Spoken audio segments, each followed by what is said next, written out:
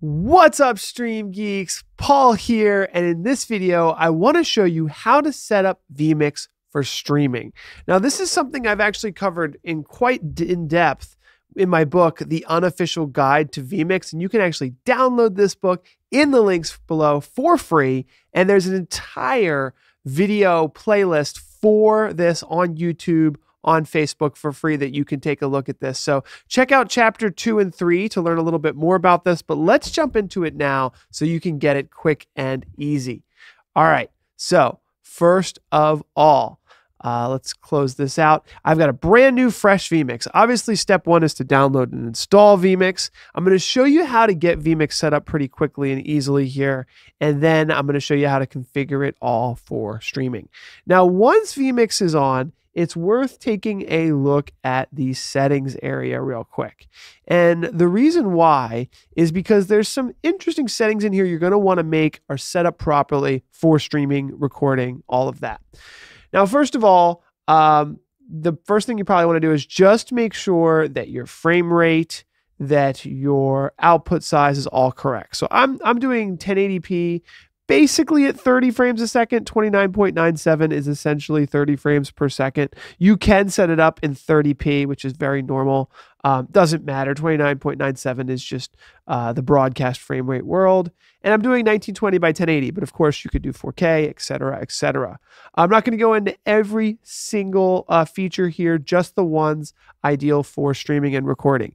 Now, in the output section, this is where you handle like getting all your NDI outputs, your full screen outputs, and things of that nature. Not super important, but a couple other things that I do highly recommend is looking at performance here and making sure if you have a graphics card to use it. You can see here I have the Nvidia GeForce RTX 3090 enabled and installed. So if you have a graphics card, vMix loves graphics cards, enable it. It won't be enabled by default, and you can actually turn on high performance mode and low latency capture, which is super helpful. If you're recording, you can set up your vMix recordings area there. And then your external output, this is what your vMix video streaming settings are as well. Now, this is pretty much, going to be set up and set and forget, but I do want to give you guys something important, a very first kind of starter setup here for vMix for streaming is, now vMix is going to restart real quick because I did a session. That's okay. Because I made some changes, it's going to restart. But in the desktop of Windows, you can right-click. Let's get rid of this Stream Deck thing here. You can, and I'll zoom in to make this easier for you to see. You can right-click the desktop, okay, show more options, and there's an Nvidia control panel. That is something a lot of people don't know about, and it's how you enable your Nvidia graphics card to work with vMix.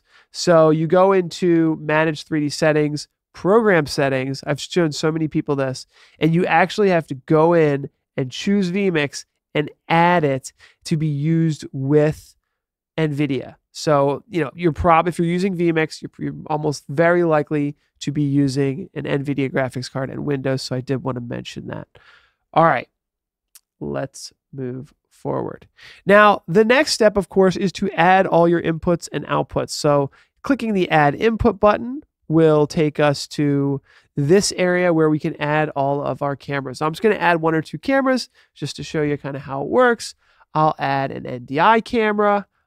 This is actually kind of a cool shot. Let's see. I'll get like a ceiling shot. Maybe these are all the NDI cameras in my studio.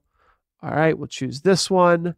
Just to make sure it's working, I'm going to go to the PTZ tab. This is a PTZ Optics camera here. So we'll click Connect. Just double check. Okay, it's working. I can control the PTZ Optics camera, pan, tilt, zoom. And it's working just fine. Let's see if I can find myself on the screen. So that's how you add inputs really quickly. We're just going to add 1 input, configure vMix for streaming, and we'll be all set. All right, here we go. There we go. All right, cool. So now that we are in vMix and we've got an input in here, we're going to configure vMix for streaming. Now, there's a stream button in the bottom here, and if you click the stream button, it will start streaming. But if you haven't set it up for streaming, you might want to hit the configure button, the little cog there, to start setting it up for streaming. Now, vMix can stream to 3 locations. You got 1, 2, 3. By default, kind of custom RTMP is the first option. So you can just type in the URL and stream key, stream to anywhere. You can also log directly into, let's say, Facebook or Restream or all these different places. Those are nice because then you can just log in and pick up all of the credentials that are available to you, such as your YouTube Live information. So let's assume you're going to stream to like 2 destinations, right? Maybe you can stream up to 3 if you want. You're going to want to choose a quality level. And vMix gives you a whole bunch of presets, but you can actually set up vMix for streaming in a totally custom way.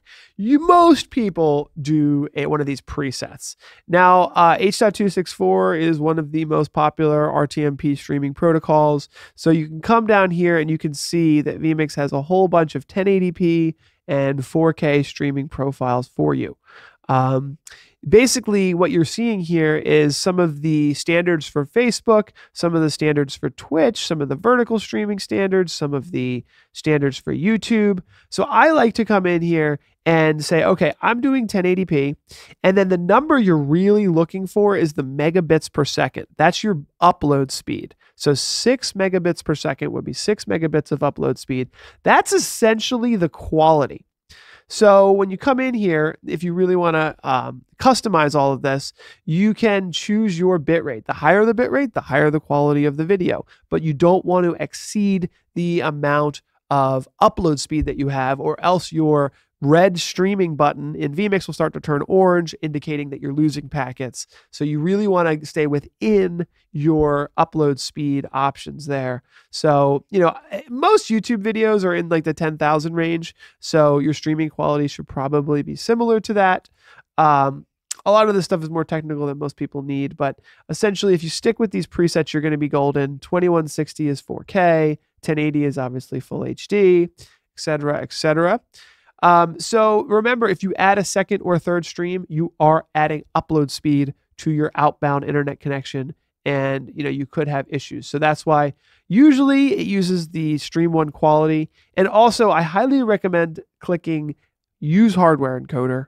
Okay, that uses the Nvidia graphics card. And once all of that's done, you can hit the start stream button. You can start one or start all. You can start each of these independently if you decide to. By doing that. And that is the way that you can set up vMix for live streaming. So hopefully that was helpful to you guys.